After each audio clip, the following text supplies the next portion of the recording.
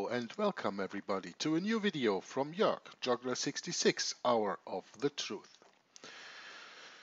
Today is the 16th of January 2018, a day after I recorded part 13, and that seemed to be a bad number because yeah, you know, in the end, I lost the hypercam. It only recorded the picture that you see right now. The sound was changing. I don't know what else was all going wrong there. So today I'm going to do the first video with this new OBS desktop camera. Still, I have my backup recording running in case something goes wrong. I don't want to lose the audio under no circumstances. But anyway, I'm going to play a video to you a little later on, so that I need this OBS camera anyway, because with the hypercam it doesn't record desktop sound. But without any further ado, and still my excuses for last time, for the end of the reading, I didn't know that the camera was gone. So for the moment right now, I want to continue in the reading of the book, The Secret History of the Jesuits, and we are going to enter some really interesting things. This is exactly the second part of what we read last time. That's why this is also called the First World War Part 2, and Matthias Erzberger. Who Matthias Erzberger is, well, there we're going to see a little video from. I'm going to come to that later when I read that. Last time we were stuck here on the bottom of page 118, as you see, where I made this little yellow highlight. This is where we have to continue our reading, but I'm just going to go for continuity's sakes one little paragraph back, and I will read here at the scandal of his death. Now, we are still talking about this Cardinal Ferrata, who was assassinated, as I think. We have here the Cardinal Domingo Ferrata in this picture. Granulated sugar can be useful. The inquest was stopped there. So the author then continues, let's put this away. The Abbé Daniel adds that the sudden departure a few days later of the servant of the deceased cardinal provoked quite a lot of remarks, especially as he had apparently been the servant of Monsignor von Gerlach before his master entered holy orders. This Germanic prelate, a notorious spy, so we can assume that he was a member of the Society of Jesus, because they are the spies of spies. A notorious spy was to flee from Rome in 1916. He was going to be arrested and charged with the sabotage of the Italian battleship Leonardo da Vinci, which blew up in the Bay of Tarente, taking with it 21 officers and 221 seamen. His trial was resumed in 1919. Von Gerlach did not appear and was condemned to 20 years of hard labor. Well, if he really served that sentence is of course not written here and not known. And as you remember from the case of the priester of Uruf, who murdered the woman he had a relationship with, the 19-year-old girl that was pregnant with his baby, and he was sentenced to 22 years of hard labor, and he only served a few years and then retreated to a monastery. That's the way these people get punished. I don't know if that's how von Gerlach did serve his sentence anyway. Through the case of this participating Chamberlain, editor of the Osservatore Romano, we get a clear idea of the state of mind in the Vatican's high spheres.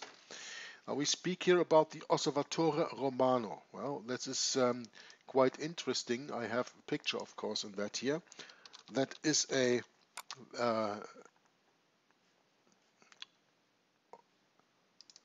why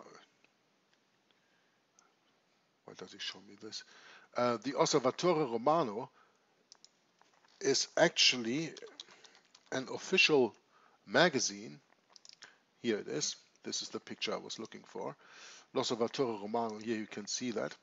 An official Roman Catholic magazine or newspaper. And interesting that the editor of the Osservatore Romano now gives us a clear idea of the state of mind in the Vatican's high spheres. Now, he continues here about the Abbé Brugueret, and I put a picture in here of Abbé Brugueret. As you can see, his work, L'Art de Mourir, the Art of Dying, which is this called, because I could not, for the love of God, find any picture of the Abbé Brugueret on the internet, and I was really looking hard a few times already. I can't find one. Anyway, the author says it is again the Abbé Brugueret who describes the entourage of the Holy See, quote, professors or ecclesiastics. They are not put off by any obstacles in their pursuit of impressing on the Italian clergy and the Catholic world in Rome respect and admiration for the Germanic army, contempt and hatred for France, unquote. Now, Ferrata, who we've just seen in the picture a little bit before, who favored neutrality, had died just at the right time. How convenient, huh? And Cardinal Gaspari became Secretary of State. In perfect agreement with Benedict XV, he did his best to serve the interests of the Central Empires. Now, without taking anything in advance that I want to tell you later on, that you will see in the video that I'm going to play, Cardinal Gaspari later on became Pope Pius XI. And you will see how all these three antichrists have been working together all the time. Benedict XV, his successor Pius XI, and of course Pius XII. Yeah? Hitler's Pope. We're going to see about that during the reading here. It's quote-unquote kind of strange how you see the history of these people. So this Cardinal Gaspari, who became Secretary of State, later became Pope Pius XI, in perfect agreement with Benedict XV. Quote, considering all this, it is not surprising then that Pope Benedict XV in the following months worked hard to maintain Italy on the path of intervention, which would best serve the Jesuits, friends of the Habsburgs. You probably remember the picture of the Habsburgs I put in last time in this video, and that the Habsburgs are the ruling family of Austria and Austria-Hungary at that time. Just remind you on that fact. And that, of course, Pope Benedict worked hard to maintain Italy on the path of intervention which would best serve the Jesuits who are the friends of the Habsburgs. So that means that the Emperor of the Austrian-Hungarian Empire will probably rule with the consent not only with the consent of the Jesuits, but will actually practice Jesuit politics. Yeah? Otherwise, he was not friends of the Habsburgs. They were not friends of the Habsburgs. Now, at the same time, the author continues, the moral of the Allies was cunningly undermined. On the 10th of January 1915, a decree signed by Cardinal Gaspari, Secretary of State to Benedict XV, ordered that a day of prayer should be observed to hasten peace. One of the compulsory exercises of piety was the reciting of a prayer written by Benedict XV himself. The French government ordered that the pontifical document should be seized. This prayer for peace was considered to be a softening and destructive manifestation capable of slackening the efforts of our armies at the time when the German hordes were feeling the irresistible pressure which would push them out of our territory, and when the Kaiser could see coming the terrible punishment his unpardonable crimes deserved. The Pope, it was said, wanted peace come what may, at a time when it could only be in favor of the Central Empires. The Pope does not like France.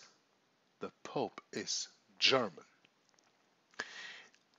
Monsieur Charles Ledre, another Catholic writer, confirms, quote, on two occasions mentioned in some famous articles of La Revue de Paris, The Holy See, by inviting Italy and later the United States to keep out of the war, did not merely wish for a quicker end of the conflict. According to the Abbé Brugret, it served the interests of our enemies and worked against us. Unquote. But the actions of the Jesuits, therefore the actions of the Vatican, the author is very clearly here putting the actions of the Jesuits as the actions of the Vatican. They are the same. The Jesuits work for the advantage of the Church, not against it. What the Church says, the Jesuits say, and the other way around. The actions of the Jesuits, therefore the actions of the Vatican, were not only felt in Italy and the United States. Any means, every place is good enough for them. It is not surprising then to see pontifical diplomacy busy from the start at hindering our food supply, dissuading the neutrals from joining our side, in order to break the bond holding the Entente together. The Entente are the allies of the First World War. Nothing was considered too insignificant if it could help this great task and bring about peace by provoking some weakness amongst the allies. Quote, there was worse, solicitations for a separate peace. Between the 2nd and the 10th of January 1916, some German Catholics went to Belgium to preach. In the name of the Pope, they said, a separate peace. Yeah? Between the 2nd and 10th of January, some German Catholics went to Belgium to preach in the name of the Pope, they said, a separate peace. Why do Germans go to Belgium? Because Belgium is one of the high countries of the Jesuits. I could not tell you a country that is more infested with Jesuits than Belgium, and that's probably why they went there. Well, the Belgian bishops accused them of lying, but the nuncio and the Pope remained silent. Then the Holy See thought of bringing together France and Austria, so hoping to make France sign a separate peace or demand that, with her allies, they should negotiate a general peace.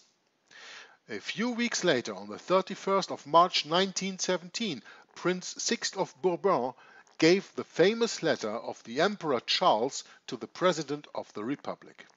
Quote, as the maneuver had failed on this side of the Alps, it was bound to be tried again elsewhere, in England, in America, and especially in Italy.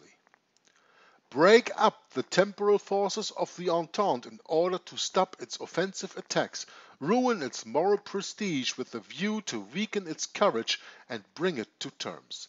These two things make up the politics of Benedict XV, and all the efforts of his impartially always have been and are still aimed at hamstringing us. Unquote. This was written by a notorious Catholic, Monsieur Louis Canet, and this is what the Abbé Brugret wrote. Quote, we only learned 4 years later, through the declarations of Matthias Erzberger, published in the Germania on the 22nd of April 1921, that the proposal of peace proclaimed by the Pope in August 1917 had been preceded by a secret accord between the Holy See and Germany. Now, this is a very important little part of this book reading, and I will go into this a little later, but first I will finish the whole chapter here, and then I will go back into what we've just read here and tell you who Matthias Erzberger was, and we're going to read a little bit about him. But for the moment, I will just go and continue the book reading here, but hold fast to what I've just told you, that Brugret wrote here, quote, we only learned 4 years later, so after 1917, that is 1921, of Matthias Erzberger, published in Germania on the 22nd of April 1921, when the war already was 3 years over, that the proposal of peace proclaimed by the Pope in August 1917 had been preceded by a secret accord between the Holy See and Germany. Very important to keep that in mind. Another interesting point here, Edmond Paris continues, is that the ecclesiastical diplomat who negotiated this quote-unquote secret accord was the nuncio in Munich, Monsignor Eugenio Pacelli, the future Pius XII. Yeah, okay, I'm gonna get you a picture of Pope Pius XII. If I can type the way I'd like to. Antichrist Pope Pius XII. This is one of the pictures that we see of him during the Second World War. He doesn't see anything, he doesn't say anything. It quite speaks for him. Eugenio Pacelli, when he was still the Secretary of State for the Vatican, he signed the Concordat with Germany on the 20th of July 1933 during the reign of Pope Pius XI, his predecessor. And here he is again. And here he is again in the sedia carried away. And here is his coronation of Pius XII. And there are a lot of pictures that I have from Pope Pius XII. This is one of the pictures that we can keep here for the moment during the reading. An interesting point, says the author, is that the ecclesiastical diplomat who negotiated the secret accord was the nuncio in Munich, Monsignor Eugenio Pacelli, future Pius XII.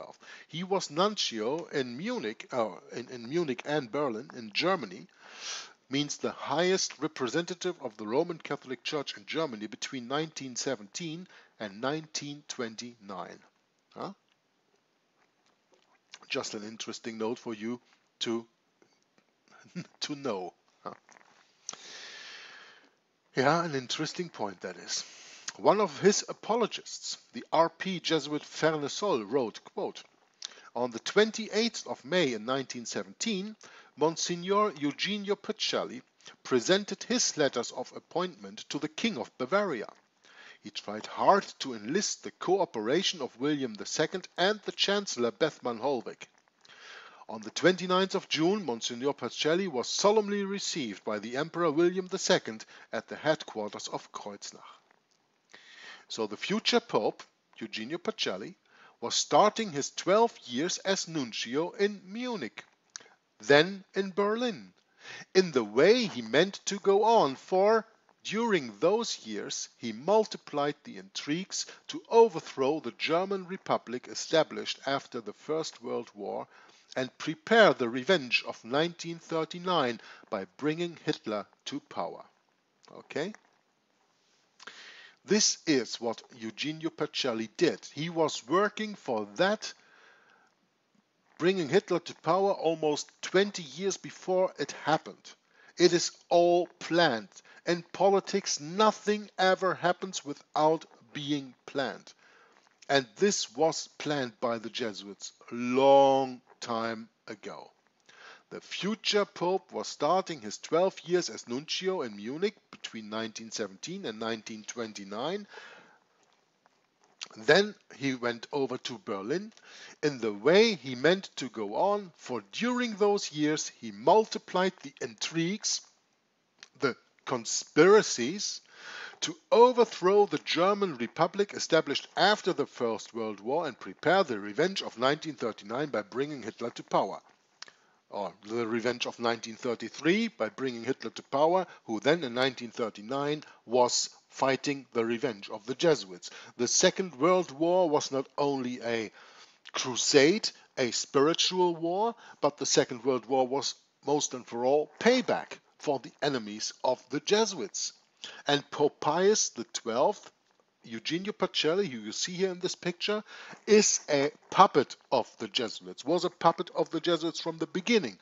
I'm not sure if he was a Jesuit himself, that doesn't matter. He works for their agenda, so he is at least a coadjutor or whatever, and he is the Pope. He is the Antichrist anyway. Antichrist always is a bad person, huh?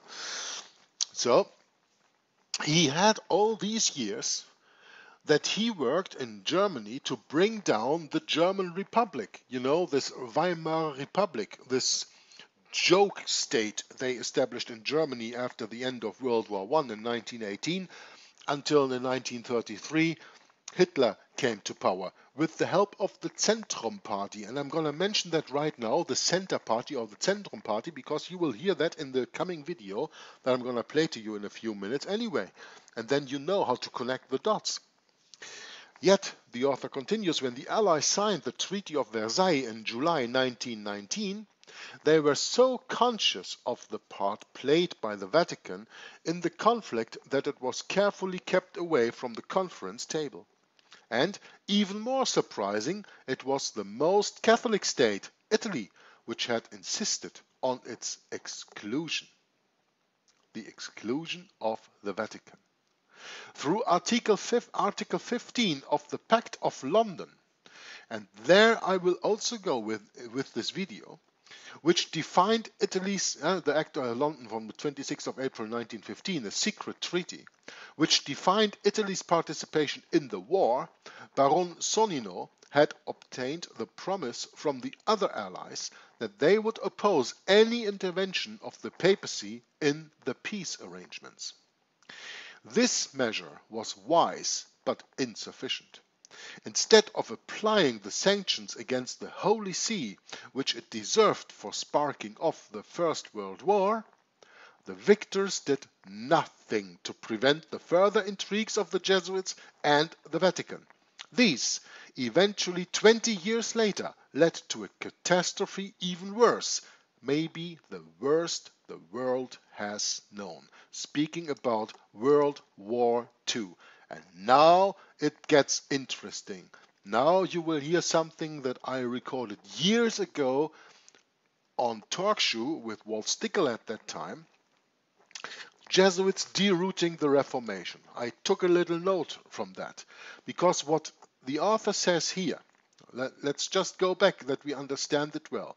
Edmond Paris says here, instead of applying the sanctions against the Holy See, which it deserved for sparking off the First World War, the victors did nothing to prevent the further intrigues of the Jesuits and the Vatican, and these intrigues, these conspiracies, eventually 20 years later led to a catastrophe even worse, maybe the worst the world has known up to now. Second World War. Now, what is my comment here?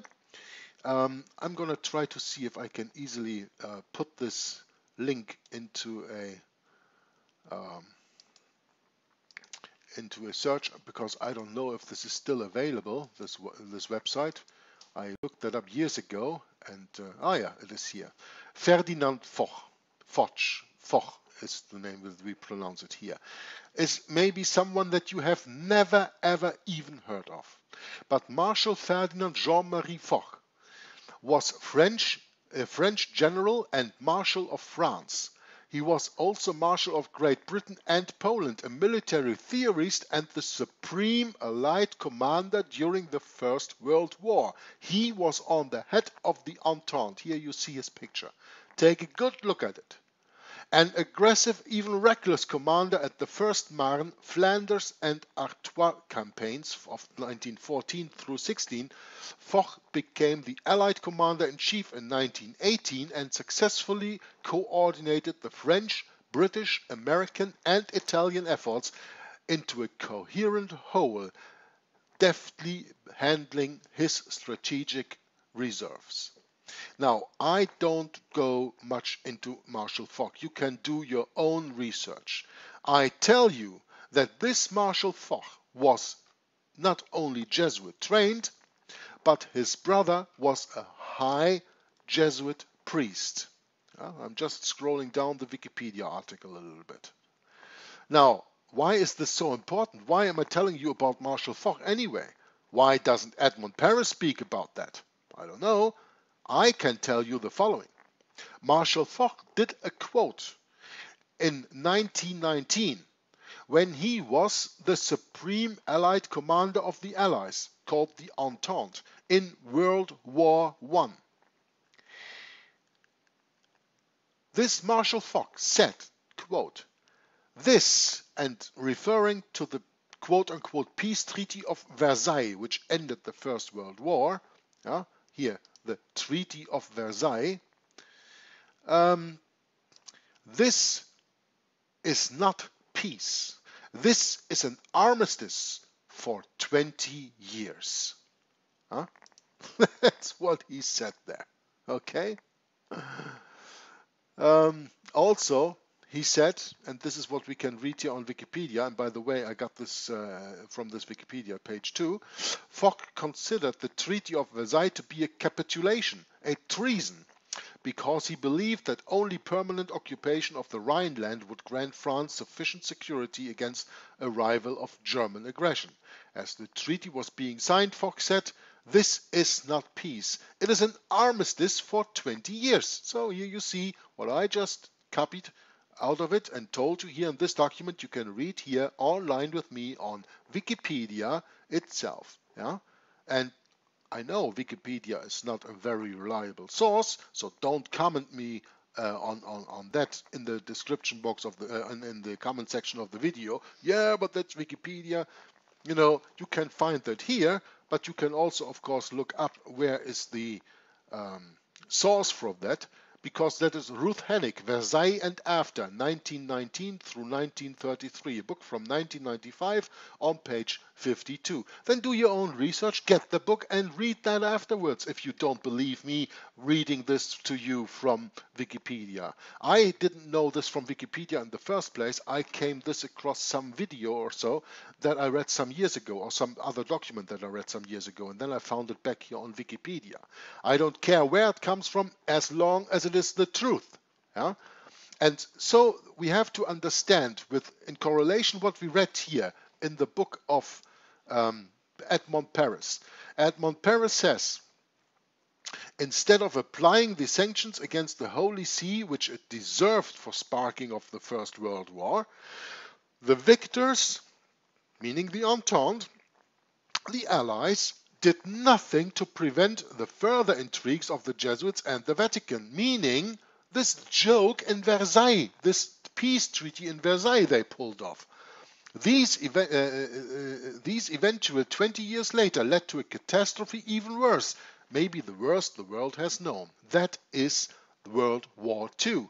And therefore, even the commander, the highest officer in the military of the Allied forces in First World War, makes a statement where he says, the peace treaty of Versailles is not peace. This is an armistice for 20 years. He said that in 1919. And when broke World War II? When did World War II break out? Exactly 20 years later, 1939.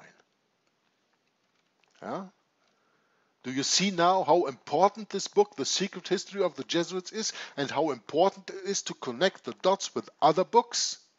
Well, what other books? Well, for example, the book Behind the Dictators that I read on my channel too. I have the PDF open right here in chapter 12, which is called, and we can see that on that video that I'm going to show to you in a moment.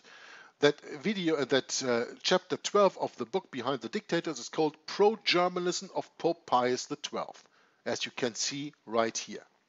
And I'm going to play this video from 21 minutes 50 on for a little 20 minutes for you, because there is very valuable information.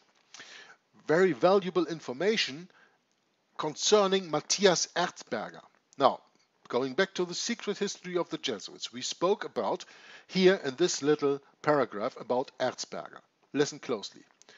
Quote, we only learned, said Abbé Brugueret, 4 years later, in 1921, through the declarations of Matthias Erzberger, published in Germania of the 22nd of April 1921, that the proposal of peace proclaimed by the Pope in August 1917 had been preceded by a secret accord between the Holy See and Germany. Now, why is this so important? You have to understand that during the time of World War I, before, during, and short after, the Holy See, the papacy, the Vatican had lost its temporal power. It lost its temporal power in 1866. The 1260 years that I spoke of during the reading of what was that? That Martin Luther book that I read, Against the Roman Papacy, an Institution of the Devil. I told you that Martin Luther nailed it when he said that the first pope actually was Boniface III in 606. And I'm going to show this to you. This is the video that I made on this. It's right here on my channel. Emperor Phocas, Pope Boniface III, and the 1260-day year prophecy. Yeah? Here you can learn that the 1260 days, the 3.5 years, the 42 months of the reign of the Antichrist, predicted by Daniel and predicted by other prophets in the Bible, is not exactly, or does not only have to run between 538 and 1798 as the SDA teaches, but when you understand that Pope Gregory, who was the predecessor of Pope Boniface III, actually wasn't the Pope, but was just the Bishop of Rome, and he warned and said, if there comes a bishop and calls himself the Universal Bishop, you know, Vicarius Filii Dei, and the Universal Bishop, which is the title of Pontifex Maximus today, then he will be the Antichrist. That's what Pope Gregory said. He will be the Antichrist or a predecessor of Antichrist. And Pope Gregory died, and Pope Boniface took over because he was given the power by Emperor Phocas, yeah, from Constantinople, where he was ruling. He killed his predecessor, Emperor Mauritius, and his family, came to power and gave the Bishop of Rome, Boniface III, then just bishop, not pope, the spiritual power over the Western and over the Eastern Church, the bridge builder. If you want to learn any more of that, go to the playlist of what is this? Of the Martin Luther book reading, Against the Roman Papacy, an Institution of the Devil. Go to that playlist, and you will find the fourth or the fifth part, Emperor Phocas, Pope Boniface, and the 1260-day year prophecy. Watch that, get that book for yourself, read it for yourself. Now, the point that I wanted to make actually is the following. We read here that the proposal of peace proclaimed by the Pope in August 1917 had been preceded by a secret accord between the Holy See and Germany. What is the reason of this secret accord? That is what you're going to learn during my book reading of Behind the Dictators in this chapter 12, where I show you the video from right now within a few moments. And you will understand what that secret treaty was. And you will understand why the Vatican did it this way, because at that time the Vatican did not have temporal power. He was taking away his temporal power. That was the fulfillment of Revelation 13. And I saw one of his heads as it were wounded to death. That was the deadly wound, the taking away of the temporal power of the Pope between 1866 and 1929. What happened in 1929? Well, the Lateran Treaty, when Mussolini, with the Italian Republic, gave the Vatican back its status as a state, yeah? And the Pope the power to be the emperor of that church state, the Vatican. The woman, the Roman Catholic Church that rides the beast, the Vatican. Fulfillment of all biblical prophecy.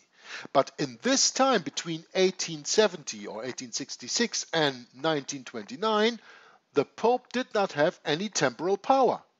So therefore, the Germans went on a secret negotiations with the Pope, with the Holy See, to prepare a secret accord between the Holy See and Germany. And now we are going to learn the role of Matthias Erzberger in there, who he was. I'm going to look up a picture here for you. Just give me a second. I have a few pictures of Erzberger. Let's take this one. We can have a look at this one. This Matthias Erzberger, who he was and what he did. And by the way, he of course worked for the Antichrist, but he was very much disappointed and let a lot of secrets out in the open. He even wrote a book, and that book is, let me see if I can show you that. Oh no, it's not in here. It is in Behind the Dictators. We can read of that book. Erlebnisse im Weltkrieg means my experiences of the World War, of Reichsfinanzminister AD Matthias Erzberger. That means that he was the Minister of Finances. AD means out of service. Matthias Erzberger in his book of 1920. Yeah? In his book he gave a lot of those secrets that we've just heard about away. And Edmond Paris is not going very deep into this in this book. This is why I say, okay, when I read Behind the Dictators chapter 12, I read about Matthias Erzberger, and what I read there, I will show you right now in this little about 20-minute video that we are going to watch that. Let me just have a look, because I took a note when to stop the video. So we are starting at 21 minutes 50 and we are stopping at 41 minutes 22. So for about 20 minutes we're going to watch this video right now, and you will learn about Erzberger. You will know about the secret treaty between Germany and the Holy See, the secret London Treaty as it is called. And you will see how Erzberger, and this is the point why I'm making this, with this treaty build the ground on which the rebuilding of the Vatican's refounded, let's call it that way, temporal power was built. Because of Erzberger's work as propaganda minister and minister of finances and every other position that he held during, before and after the First World War, 1929, the Lateran Treaty was only made possible. So let's have a look at what I said here in Pro-Germanism of Pope Pius XII, the final chapter of the book Behind the Dictators from Leo Herbert Lehman. And let's see what Erzberger was all about. And you will get much more information than you actually would expect by just getting the book that we are reading right now, Secret History of the Jesuits. But it is combining these books. This is why I show you this.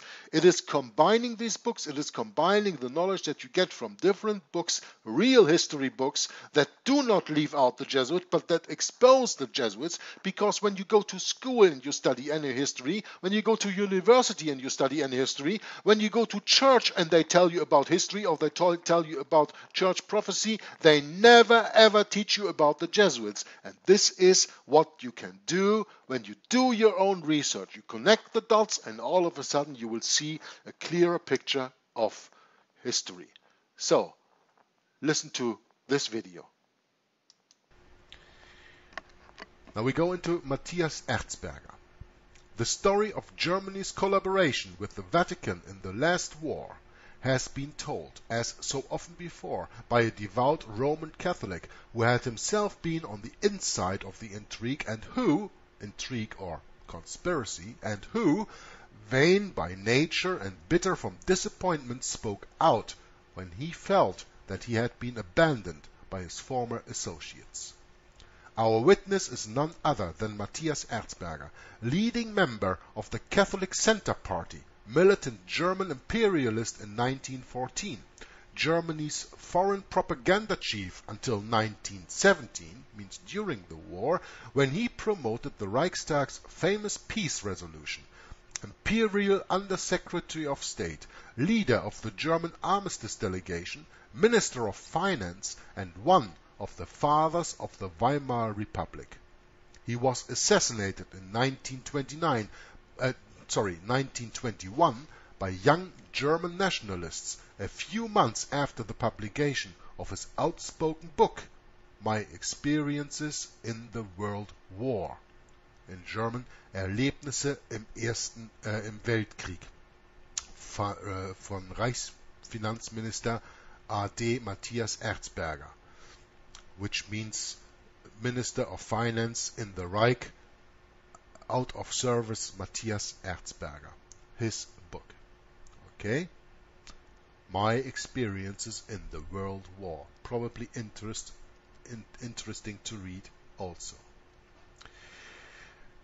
Now, secret Vatican treaty with Germany. One of Erzberger's chief objectives, and don't forget we are still speaking about all the influence that Eugenio Pacelli, the later Pope Pius XII, Antichrist Pius XII, has had in that time. One of Erzberger's chief objectives was to secure diplomatic immunity and extraterritorial rights for the Holy See. Now we see everything that came up that led to the Lateran Treaty in 1929, so I want you to pay attention. As early as October 1914, a few weeks after his appointment as Chief of Foreign Propaganda, he suggested the establishment of a small neutral papal state in that part of Rome which lies on the left bank of the Tiber, with a corridor to the sea and port. His negotiations finally led to a draft treaty regarding the recognition of the temporal power of the Pope. You see where this is leading? This treaty, he says, had the approval of competent personalities of the German Foreign Office. The first version was submitted by Erzberger and his friends in Vatican circles in the beginning of 1915. It was formulated with characteristic thoroughness. The following extracts of this secret treaty are from Erzberger's book, pages 127 and following. And here we can actually read the preparation of what is known as the Lateran Treaty from 1929, as I already said. Oh, the Germans did according to the order of Pope Leo XIII to become the battle sword of the Church, and even paved the way for the healing of the wound of Revelation 13 to the sea beast. Article 1 of this secret treaty we read, quote, "The temporal power of the Pope is recognized by the high contracting powers as extending over a territory including Vatican Hill and a strip of land connecting it with the Tiber and with the railroad to Viterbo, and to be designated as church state." Unquote. Article 2. The church state is permanently independent and neutral. Its independence and neutrality are guaranteed by the high contracting powers. Article 3. Sovereign of the church state to the Pope. During the vacancy of the apostolic chair, the sovereignty is exercised by the College of Cardinals. Article 4. Citizens of the church state are papal legates, nuncios and internuncios, members of the papal court, officials of the administrations and palaces of the church state, members of the palace guards, as well as ecclesiastics permanently residing in the church state. Article 5. The Kingdom of Italy pledges to render the Tiber navigable for ocean-going ships with draught of 5 meters along the border of the church state and thence to the sea, within 2 years from ratification of the present treaty, which is a secret treaty, remind you. Further, in Article 5, papal ships can at all times navigate on the Tiber to and from the sea without being subject to the authority of the Italian state. Should Italy be at war, or should it for other reasons deem necessary to close the Tiber waterway to general traffic, a channel is to be kept open for papal ships, and river pilots are to be placed at their disposal. Papal ships shall be treated by the high contracting powers as extraterritorial in peace and in war, and not subject to interference by a foreign power. Bam! Here you have a way how they implied the Vatican red lines after World War II, because the papal see, the Holy See, the Vatican, has had always access through the Tiber to the Mediterranean Sea. They could ship out anything, everything, and everyone they ever wanted without ever being checked and controlled. Article 6. The Kingdom of Italy will pay to the Holy See within 6 months after the ratification of the present treaty the sum of 500 million lira to cover the cost of the papal court and of the administration of the church state. Well, this 500 million lira, I think it is in the book The Vatican Billions by Avro Manhattan, if I'm not mistaken, that you can learn what the Vatican actually used this 500 million lira for. And otherwise, because I don't remember all the little parts of it, you can contact Tom Fress from Inquisition Update, tom@cwaves.us, and ask him the question, because I know that he knows of this. He spoke about this in earlier readings. I don't know if it was in the Global Vatican. I don't know if it was in its absolute last work up to now, which is Rome and Civil Liberty by A.J. Wiley, but he spoke of that before, because I spoke with him about that, but that was not on a broadcast, that was in private that we spoke about that. And he knows that, but I think also it is in the book The Vatican Billions by Avro Manhattan. 500 million lira to cover the cost of the papal court and of the administration of the church state. Now, Article 7 of the still secret London Treaty. The sovereignty of the church state includes finances and jurisdiction.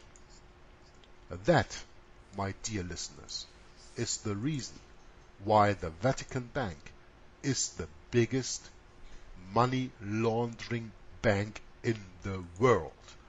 You can go there and launder your money. You only have to pay 15% to them, and the rest is yours. But of course, that is not for quote-unquote lay people, but for governments, companies, and of course all the papal knight orders. And of course whitewashing the money from the CIA, drug trade, and everything. The sovereignty of the church state includes finances and jurisdiction. Yeah? Interesting treaty, eh? Now, Article 8. Diplomatic representatives of foreign powers accredited to the Holy See enjoy within the territory of the Kingdom of Italy the same privileges and exemptions as diplomatic representatives of the same rank accredited to the Kingdom of Italy. In case of a state of war or a break in diplomatic relations between the power they represent and the Kingdom of Italy, they have to take residence in the church state. And for confirmation of this, go to Tom Fress's reading The Global Vatican. Francis Rooney, former American ambassador to the Holy See, admits and tells you stories about who was there during the Second World War and took residence in the church state of the Vatican. Very, very interesting, because there all intelligence agencies run together, because they are, of course, all controlled by the Jesuit order, and there is no better informed intelligence agency in the world than the Vatican. Article 9.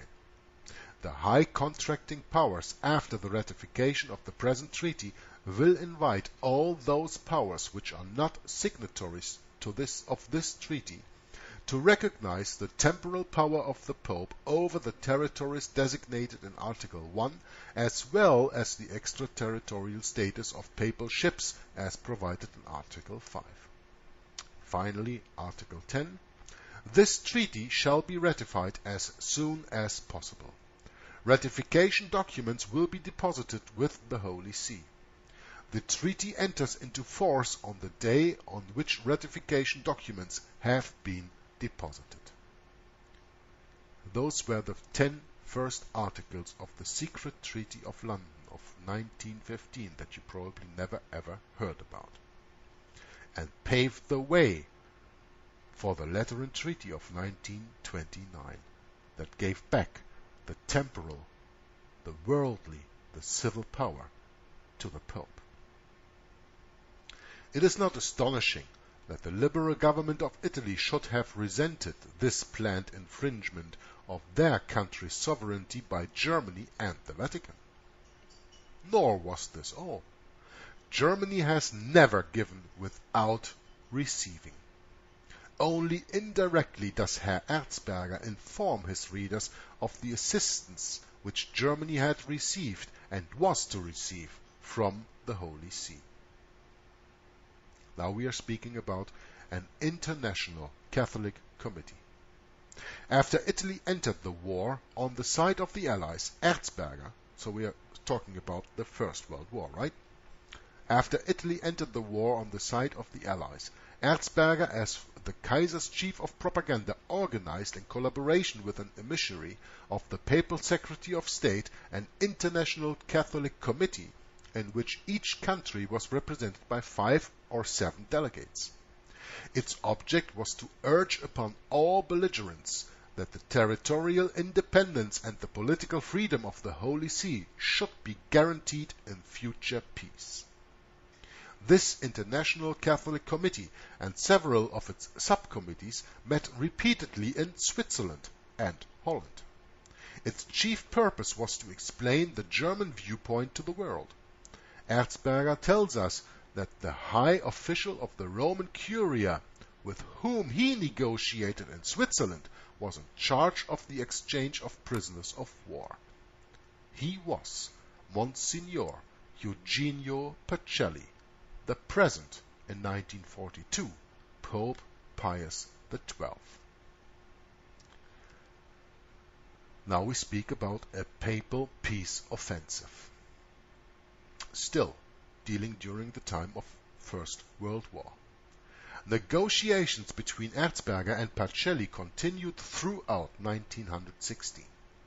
In June of that year, Erzberger was, quote, asked by the German Secretary of State to inform the Vatican that the German government was willing to accept the good services of the Pope in the matter of peace and would appreciate them, unquote.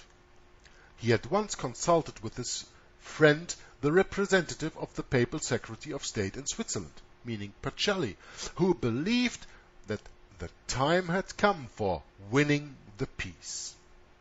But after the Vatican peace move had produced its first results, it was checked by a parallel intervention of the German Foreign Office through Spain. The results which Berlin wished to obtain in 1916 were only of a diplomatic and psychological nature. Germany was in fact merely trying to disintegrate the home front of the Allies and to obtain a clear picture of the political situation in the Allied camp. The papal peace move thus suited the Kaiser's purpose. In 1917, after Eugenio Pacelli had been appointed nuncio in Munich, Wilhelm II, the Kaiser of Germany, became more outspoken in his demands. According to Pope Pius XII's official biography by Kees van Hoek, published in London 1939 by Burns, Oates and Washburn, limited publishers to the Holy See, the Kaiser told Monsignor Pacelli, quote, that the Pope should mobilize the episcopate all over the world in a moral peace offensive and begin by using his special influence on Catholic states by promoting a separate peace between Italy and Austria, unquote. Jesuit propaganda among Protestants. Well, this could be an hour-long video of itself when we take into regard Vatican II between 1962 and 1965. But we won't do that here. Jesuit propaganda among Protestants.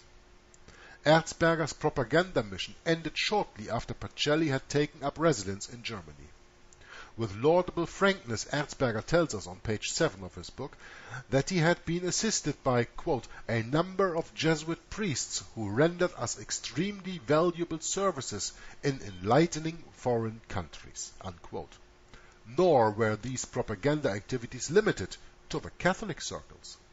It should be of interest to Protestants in America to discover that this prominent Roman Catholic politician, working hand in glove with the highest dignitaries of the Pope, also organized what was known as, quote, weekly evangelical letters, unquote.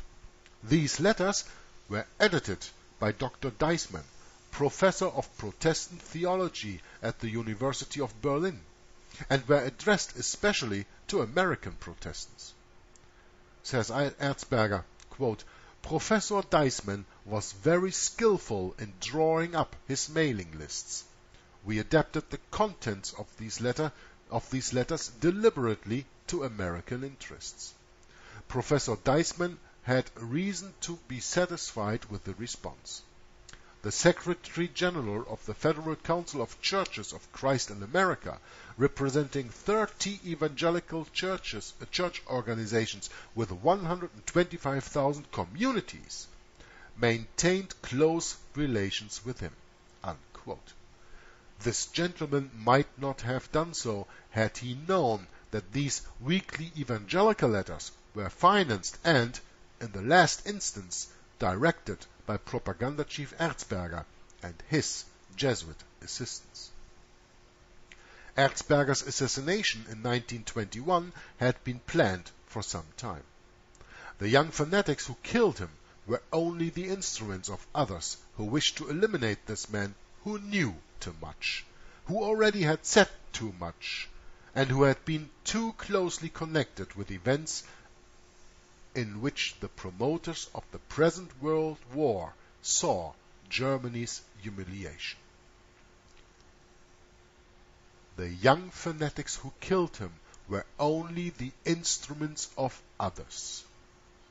Well, look at the assassination of JFK, look at the assassination of Abraham Lincoln in your country, and then go into the conspiracy of the Jesuits by reading Charles Chiniquy's 50 Years in the Church of Rome, and understand that the Jesuit order through the Surratt family was behind the assassination of Abraham Lincoln, and that Booth was nothing else than a patsy, like the two young fanatics who killed Erzberger in 1921. It's all the same. So far the video, and so far the for you probably interesting background information on Matthias Erzberger from the book Behind the Dictators from Leo Herbert Lehman, written in 1942. And this in combination then with what we just read in Edmond Paris's book, The Secret History of the Jesuits. I think I could not make a better example of how important, first of all, your own research is, and second of all, how all of a sudden you will come to an understanding like you have never come before to connect the dots when you learn of real history. Listen, the point that I want to make actually is the following. We are never ever told in school history that all the wars have an underlying religious reason. It's always about politics, like today. The Americans say we need a regime change over there or a regime change over there, and they go into there and then they're going to do a revolution, in Northern Africa and in all these countries, and it's all political. Nobody ever speaks about the religious implications. But when you take the Bible and you understand the Bible, and then you measure the Bible on the history that you see in the past, you see that all the wars have been instigated not only by the Roman Catholic Church and from the 16th century on the Jesuit order as crusades and holy religious wars, but that everything actually turns around religion. Again and again and again. The Bible is, in the eyes of the Jesuits, the word of God that they need to extirpate and to get out of it.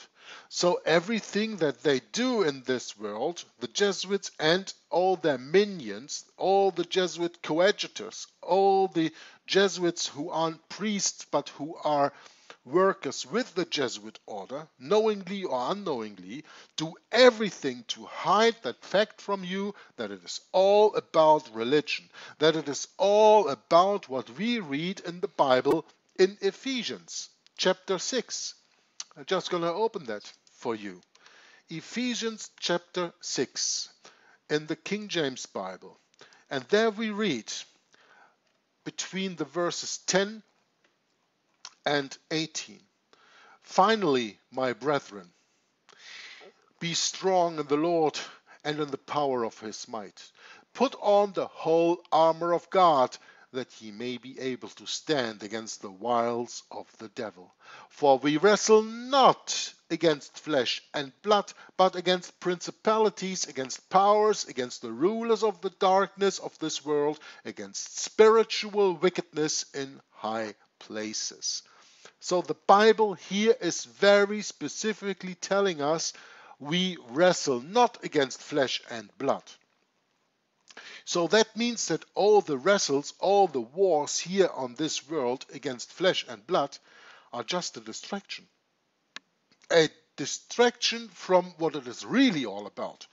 Namely, a spiritual fight against the rulers of the darkness of this world. Satan and his quote-unquote angels that are transformed, his fallen angels that are also transformed into ministers of righteousness, as Satan is transformed into an angel of light. Wherefore the King James Bible continues, take unto you the whole armor of God, that ye may be able to withstand in the evil day, and having done all, to stand. Therefore we have to put on 7 weapons. And if we have these 7 weapons, we have the whole armor of God. What are these 7 weapons? Ephesians chapter 6 verses 13 through 18 tell us about these. Wherefore take unto you the whole armor of God, that ye may be able to withstand in the evil day, and having done all, to stand. Stand therefore, having your loins girt about with truth. That is number 1. And having on the breastplate of righteousness. That's number 2. And your feet shod with the preparation of the gospel of peace. That's number 3. Above all, taking the shield of faith. Number 4. Wherewith ye shall be able to quench all the fiery darts of the wicked. And take the helmet of salvation. Number 5. And the sword of the Spirit, which is the word of God. Number 6, the Bible. Praying always with all prayer and supplication in the Spirit, and watching thereunto with all perseverance and supplication for all saints. Praying is number 7. So, praying, the Bible, the word of God, salvation, faith, the gospel of peace, righteousness, and truth are the 7 weapons that we are to carry in this spiritual war. Do not get entangled and think that you fight against flesh and blood, because for we wrestle not against flesh and blood, but against principalities, against powers, against the rulers of the darkness of this world, against spiritual wickedness in high places. That's what we are fighting against. That's why we shall take on the whole armor of God and not a carnal sword, a carnal gun, a carnal knife, or whatever. When you do that, you have lost already. And with this, I'm going to leave you to your own thoughts until we will continue next time in the secret history of the Jesuits on the next part, section 5, chapter 2, the preparations for the Second World War. And here we are going to go into also something else. But that's for another time. Now we have finished the very interesting part on the preparations and the actions before, during, and after the First World War, of which we learned that Marshal Foch, the Supreme Allied Commander of the Entente, of the Allies of the First World War, said in 1919, this is an armistice for 20 years, not a peace treaty. I thank you for watching and listening, and until next time, Joggler 66 from Hour of the Truth says, God bless you and bye-bye. Especially I work in dealing with the infiltration of churches and religious institutions as well as government. That cover a tremendous number of institutions. And the purpose of that infiltration was what for? Well, the purpose is what the Roman Catholic system has all the time as her own purpose, is to infiltrate, to penetrate all the areas of life where the Roman Catholic can have control and access for the coming world government. Simply put, this country and this world benefit from your commitment to Jesuit principles, to being men. As a graduate of another great Jesuit institution, Xavier University, I have great affection for the value and purpose of a Jesuit education. What that means is, in preparation for that world government, the Roman Catholic institution, especially since the establishment of the Jesuit order in 1541, throughout all these 500 years, they've been in preparation and through infiltration and penetration of every level of society in order to take over the world politically and religiously. What a beautiful day the Lord has made. Holy Father, on behalf of Michelle and myself, welcome to the White House. There are two doctrines that define very well these dangerous goals of the Roman Catholic institution. Two doctrines define this very well. One is called the doctrine of the apostolic succession, and that is dealing with the papacy. And the other is the doctrine, the temporal power, and that is dealing with world government. Of course, both, because you can see that even the Pope and his own individual office, he meet those requirements. He is not only the head of his church, as he called himself, John Paul II, the present Pope. He said he is the pastor of his church. He is not only that, but he is the head of his state. It is a sign, perhaps, of how far we have come in this country that today's news of formal recognition between the governments of the United States and the Vatican did not create a furor. Once upon a time, it would have. Once upon a time, and not all that long ago, it did. From the time of President Washington, there was the first president to be utilized by the Jesuits. If you were not aware of that, President Washington already was initiated by the Jesuits to bring about the first communication with the Vatican ever known in this country. From there on, President Reagan, throughout all this time, President Reagan has come to fulfill the greatest moment in the history of this conspiracy.